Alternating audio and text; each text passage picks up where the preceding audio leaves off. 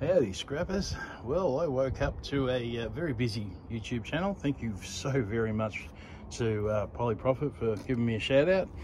Okay, so I need to get a wriggle on and I need to make some more content and stuff that you want to see. So first off, the rims that Polly Profit actually picked up the other day.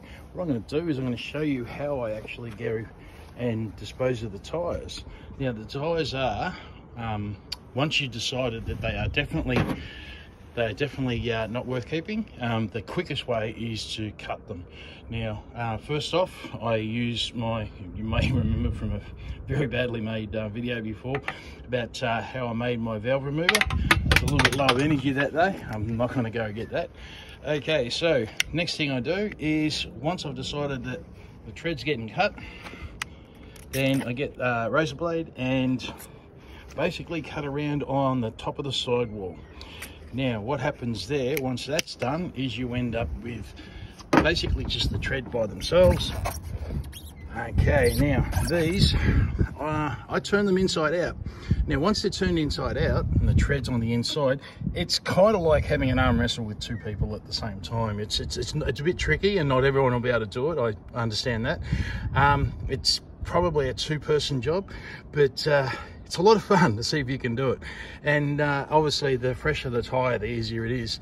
Now on the outside, there's various different designs, but they do make really good raised bed gardens for veggie patches and things like that. If you're considering growing mint, like I have before, I've grown mint in one of these.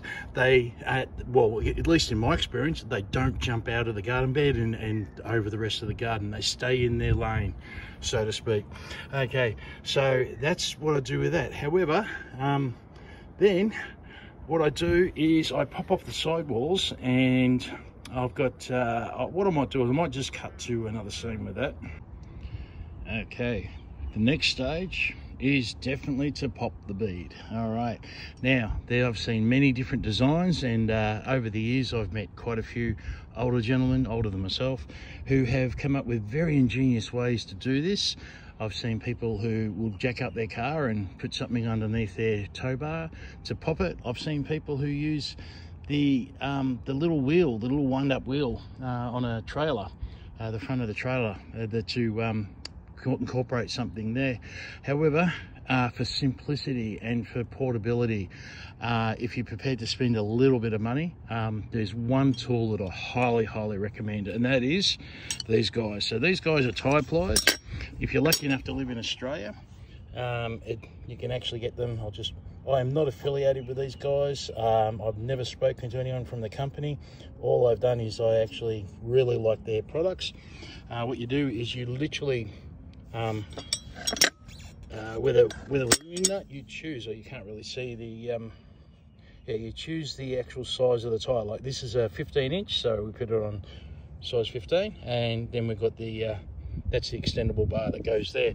Okay, so from here it's literally a one-person operation. In fact, it's one-handed, so I can show you right now. Okay, so what we're doing is we stand on this one, we lean on this one, and then we literally just, oh, hang on, let's go, lean on that, and then we just pop him down. Now it takes a few goes at this, a few bites, but okay, maybe I was a bit ambitious when I said it was one-handed, but you just work your way around like that, and it will pop off the bead after about the third or fourth try. So let's see how we go. Oh, I thought I'd give then. Yeah, there we go. Third go, and we've popped the bead. Okay, so that's the next bit, which is the popping the bead.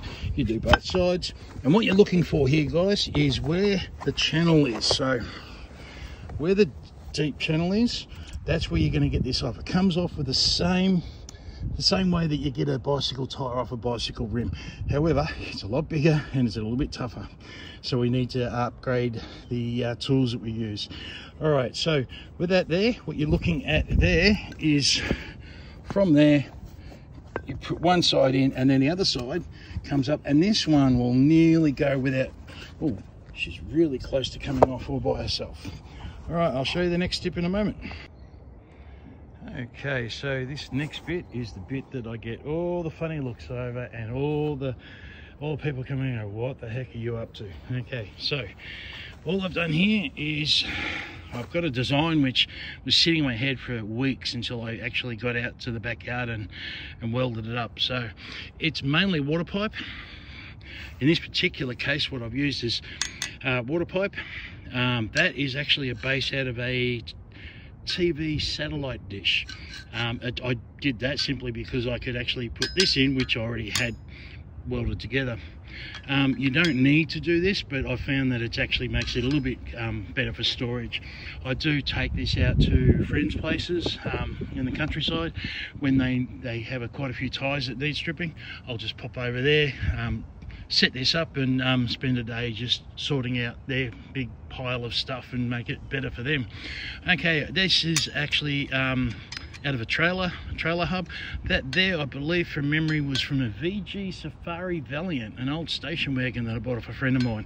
That's from, oh, that's a long time ago, but it was just what I had handy. Again, we've got water pipe here as well. Whenever you, sorry, truck just went past. Okay, so whenever you are welding with water pipe, be aware that it is actually the zinc coating or galvanized coating. You really don't want to breathe those fumes in. Okay, so the next thing is I have over here 4 legs, and it's quite simple. This is how easy it is to put together. You simply just pop it in, because what you want to do is you want to stop the torque, or the actual force going to turning this around. Okay, so what I want to do here is basically pop these in and then tent peg them to the ground. What I do is I choose a different patch of grass each time, because I am trying to keep the lawn looking nice. All right, I'll set that up and I'll get back to you in a sec. Okay, now we're good to go. All right, so it only takes a few seconds to pop that up, put that together, and I put a tent peg in each end of those. Then simply pop that over, and what I'm doing now is just get a hardened bolt, and these usually last about 50 to 100, depends on how hard it is to get the tyre off. When you're trying to get the tyre off in one piece, you're putting a lot more pressure on, and these bolts bend a bit sooner, but they will bend with the amount of force that we use. It's just a matter of trying to do it like doing it this way. It just saves a lot of elbow grease, just saves a lot of stress, and just quick and easy. All right, so what I'm doing now is I am looking for where we are. There we go. What I'm looking for is to line up one of the wheel stud holes with the wheel stud hole, the axle stub, also the axle hub, and then I'm just simply going to be bolting this up. Okay, she's bolted in. You don't need to have it perfect. You don't actually need to do any more than one. I just do one, and it seems to work okay for me. All right, so the next thing you want to do is you want to, especially if you're doing with a complete tyre, you want to lube it up. Now, some people will go the old-fashioned way, which is have a margarine container, empty one, an old one, with a bar of soap, a little bit of water, and a paintbrush, and that works quite well. However, I like to tap into what's already out there. I go get no name canola oil, the cooking spray, and I'll just, what I'll do, just give it a little bit of squirt. And for the for the tyres that you're pulling off in one go, this is brilliant. I cannot stress enough how quick and easy that is. So that's done, and now the next step, okay, so what I'm going to be doing is I'm going to use the actual lever, the actual tyre lever you get from tyre pliers, and then of course I've just got an extender bar for it, so that'll actually, I'll just put them there so you can see them. A little bit hard doing this one-handed. Okay, so I might have to go and work out how to mount the camera a little bit. Okay, all right, and next bit. Okay, next step is I've got to get that in the right position. So what I'll be looking at is, first off, I'm looking at that deep groove. Put one side on the deep groove, but the other side, she's a little bit loose, what I need to do, just pop that over like that. Okay, so there's what you're looking at. And again, just in the deep groove there. Then, with the extender bar, just pop that on like that. Now, this is a bit that surprises people. If you get this right, it comes off really easily, like that easy. Yeah, once you cut the sidewalls like that and you take the tread away, it really makes the job a lot easier. Okay, if you're scrapping, that's fine. If you're keeping the tyre or you're remounting tyres for your own purpose, then you've got to struggle with the full tyre, and I might make another video about that one, because I might have to get somebody to hold the actual hold the camera for that one, because that's a pretty intense operation. Okay, so on to the next stage. Okay, this is the sidewall that we just cut away. What am I going to do now? Turning that over, just to get easy access. Okay, these are bolt cutters that I bought at a garage sale or an op shop or something. The actual jaws were no good, or I may have been given them. I'm not too sure, it was so long ago. What I've done is I've gone and got a new pair of jaws, and took a little bit of time to get it right, but once they're mounted, as long as I use them for only this, they're not going to be a problem. They're going to stay nice and sharp. All right, so they're my dedicated sidewall cutters. What I'm doing now is I'm cutting the bead, which is literally that simple. So I'm going to be doing 4 cuts. I'm going to be making the cuts opposite each other for the first 2, and the bead is actually tensile steel and it's wire. So sometimes you get quite a lot of thin wire, and sometimes you get a little bit of thicker wire, which is very similar to fencing wire. In fact, if you're on a farm and you're absolutely stuck fencing wire, but you've got lots of tyres, you could muck around with a razor blade and get it out. But I'm letting you know now, it is not easy work. It takes ages, but it can be worth it if you're desperate for the wire. Okay, so in a perfect world though, we wouldn't be throwing these away. We'd be using pyrolysis, which is the heating up of something in a chamber with the absence of oxygen, and you can make fuel out of these. In fact, there's a company in Queensland which is just set up. They're actually burning tyres in an oxygen deprived environment to extract the goodness. Now that's something that I'm not set up to do, but that's something I'm pretty interested in, maybe later on down the track, or it depends on how things go with the networking. Now, as far as these are concerned, once you've done the cut there, let's see if I can, yeah, you can actually tear these by hand if you're fairly strong, or you can just get a pair of side cutters and cut them. I don't know if I'll be able to do this one-handed, but I'll give it a try.